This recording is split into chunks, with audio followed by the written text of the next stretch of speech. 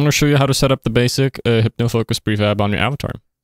First off, make sure you have VRC Fury installed. So go to vrcfury.com and follow the instructions here to install it. Next up, make sure you have the Focus DLC package imported into your project, as well as the base Hypno Eyes package as well.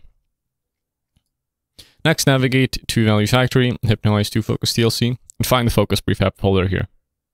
There'll be a couple files in there, and we're going to be looking for this Hypno Focus Prefab variant here. You're going to want to drag that out onto your avatar root. So now, it's going to be at the very tippy toes of your avatar, likely.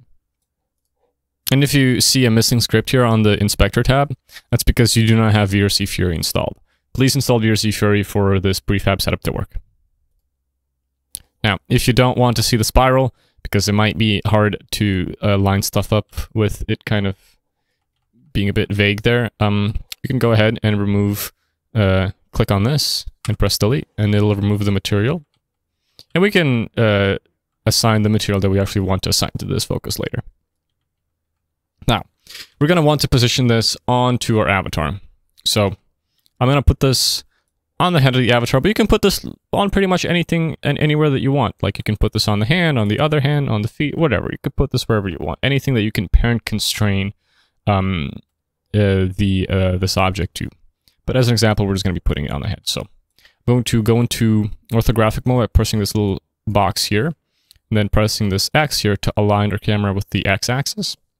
Then I'm going to move the focus mesh to kind of align with the center of the eyes. And if you're clipping like this, right click, press Shift and S to move backward.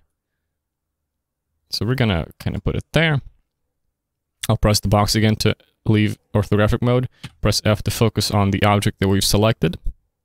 And now we're going to pick the material. So I'm just gonna go back to the magenta one we had before. Bam. Next up, we're gonna want to set up the parent constraint. So I want the parent constraint as the head, and if you have it set up on the hand, then you want to parent constraint it to one of the hand bones that's closest to the position where you've placed it. So find your bone. It's going to be an armature somewhere here.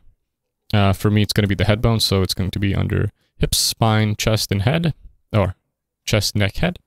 I'm going to drag that into the sources here and press activate.